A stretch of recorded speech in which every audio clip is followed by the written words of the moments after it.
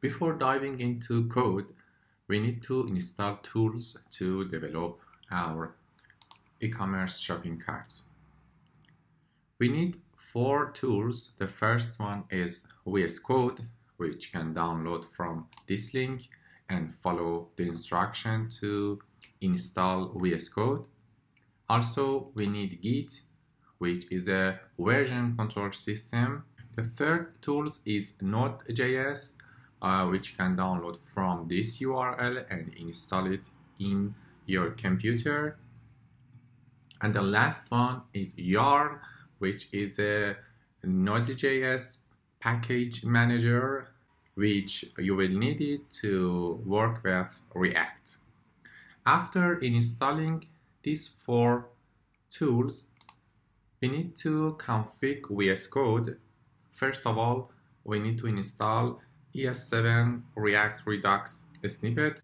Click on extension menu and here search for ES7 React Redux snippet.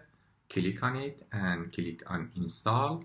Because I have already installed ES7 React, you see uninstall, but for your VS Code you will see install button. You will click on it and it will install in a second.